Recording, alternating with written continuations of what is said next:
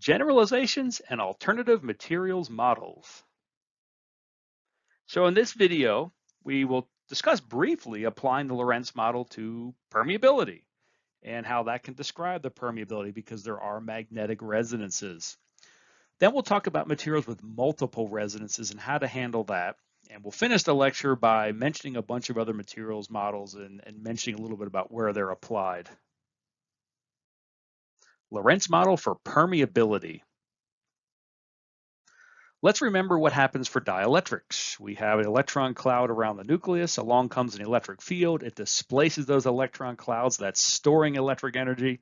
When that restores back to its equilibrium position, we now have moving charges that re-radiates tiny little secondary waves that combines with the applied wave out of phase. We get an overall slowing response, and we call that the dielectric response of materials. Now, for a magnetic response, we have circulating charges. Electrons are orbiting around the nucleus. And if this pattern is more like a donut than a sphere, well, we actually get a magnetic field. So we get a magnetic dipole through the center of that rotation, through the axis of that rotation. Now, in most materials, this is random. And so all these little magnetic dipoles are randomly oriented. But if along comes a magnetic field, all of these magnetic dipoles will tend to align with this magnetic field. And now suddenly we're storing magnetic energy at the atomic scale. But it's sort of like these are also attached to springs. When we've pulled them straight, when we let go by letting the magnetic field vanish, those spring back into place. And there's an oscillation, there's a resonance, and we fit that also to a Lorentz oscillator model, even though the actual mechanisms are a little bit different. So we can write the Lorentz oscillator model just like we did for the complex permittivity, except now we'll have what's called a magnetic plasma frequency, we'll have a magnetic resonant frequency, and a magnetic damping rate. But we can see it's the same equation, it's the same fit, and we get the same Lorentz response from it. So really everything we've learned about the Lorentz model for dielectrics applies to permeability. Materials with multiple resonances. So this really is the real case. There's no material that just has a single resonance. They all have multiple resonances, and a lot of times the resonances are very close and things look really confusing. So we'll try to simplify some of this and explain some peculiar things that happen when we have multiple resonances. So how do we account for multiple resonances? Well, we just simply sum all of the Lorentz oscillators for each resonance type. Now there is still only one plasma frequency. It's not like each resonance has its own plasma frequency because the plasma frequency is a resonance all on its own. So the plasma frequency comes to the outside of the summation, but we sum all of these.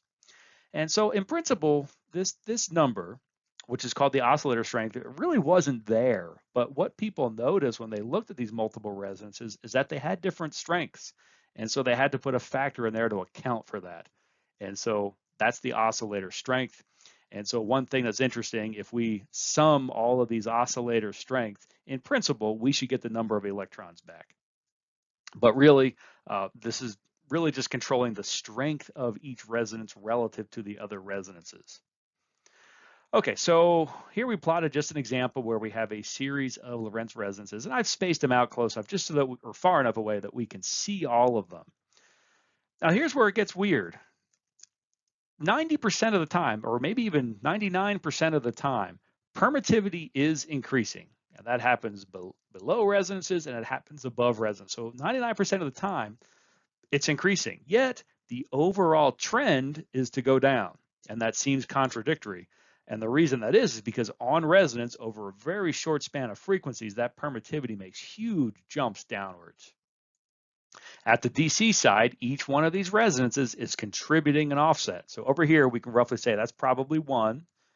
And so right at this point, this distance here, that's the offset contributed from each one of those resonances. So now in a real material, we may have overlapping resonances, and so that we lose being able to see the Lorentz shape, and it can get a little bit more confusing. Just to give you an example that this is real, here's fused silica. So this is glass.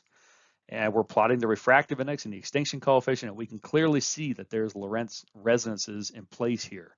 So this is a real thing. And we see it's not so clean, and that's really because there's multiple resonance mechanisms happening, and they're all sort of interfering with each other, and we don't get necessarily nice, clean Lorentz responses from it. But this is still pretty good. A lot of times when you see materials models, you'll see this permittivity at infinity, but we're talking about at a low frequency. What on earth is happening here? So remember the concept where each Lorentz resonance contributes a DC offset. So all of these resonances up here, down at these low frequencies, is contributing an offset. Well, what if we're designing a device or running a simulation or something like that, and we're really only interested in these frequencies?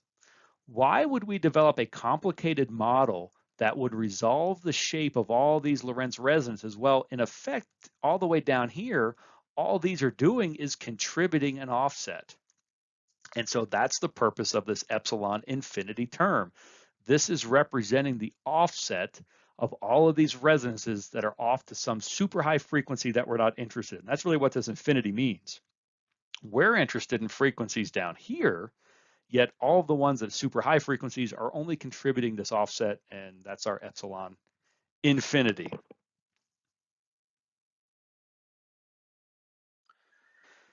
There is what's called the generalized Lorentz-Drude model. This is both a Lorentz model and a Drude model, and here's how that works. So first of all, we'll have this epsilon infinity. So we're able to account for resonances that are much higher than we're actually interested in designing our device. So we don't necessarily need to resolve what they look like on their resonances.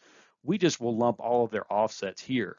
But you know what? There may be some resonances within the range of frequencies that we're interested in. We do have to account for them. And so this is a sum of Lorentz resonances. Now, one might ask, where's the Drude model in here?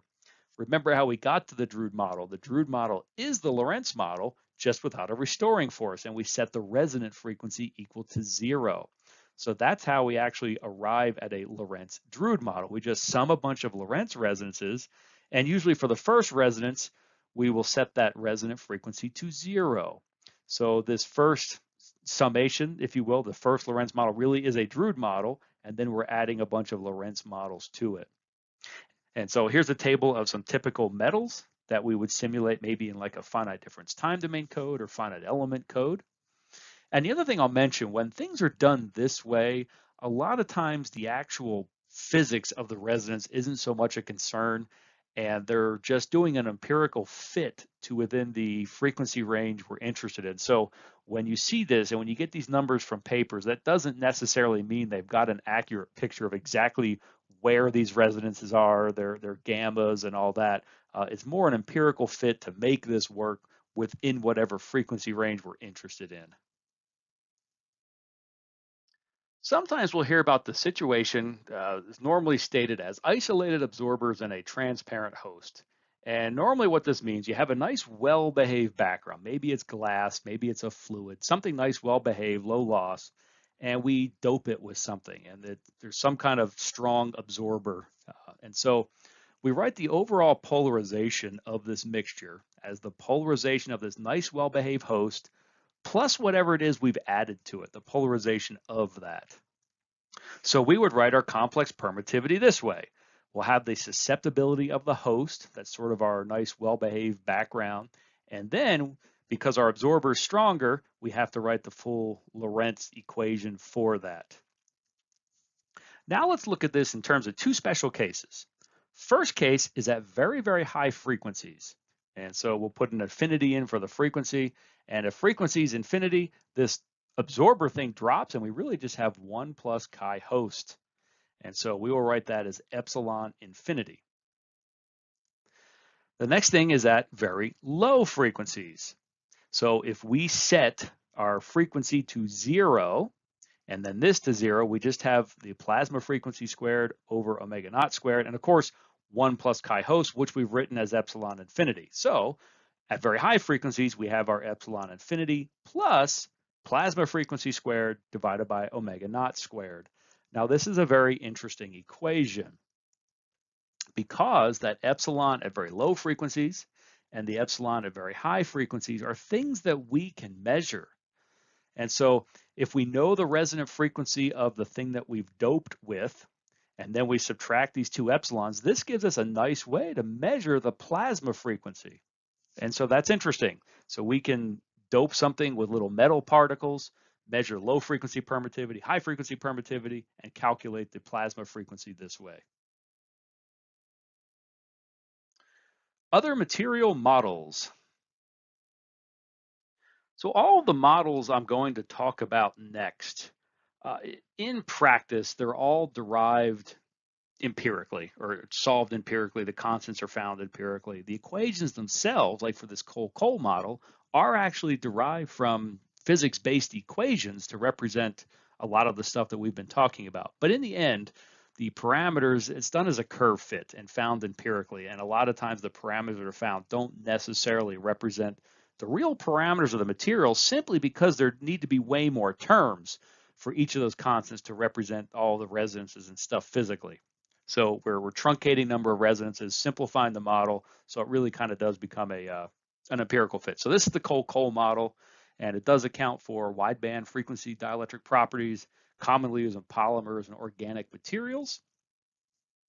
And it is physics derived, but the equations are empirically derived, particularly this alpha parameter.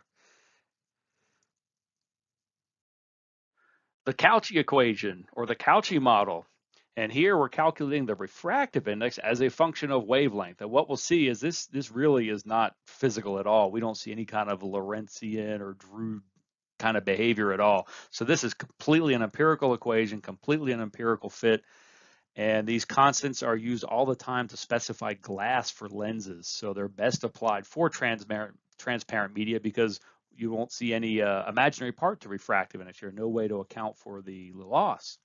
So very commonly, these parameters are given to specify glasses for lenses and things like that. The Sellmeier equation. Now, this is a little bit more physical related in that we have the sum of a bunch of terms here for calculating our refractive index, and each one is supposed to represent a different resonance in the glass. But at the end of the day, really this is stuff derived empirically. And so the Sellmeier equation, also used a lot to specify glasses, a bit more physically accurate than the Cauchy model.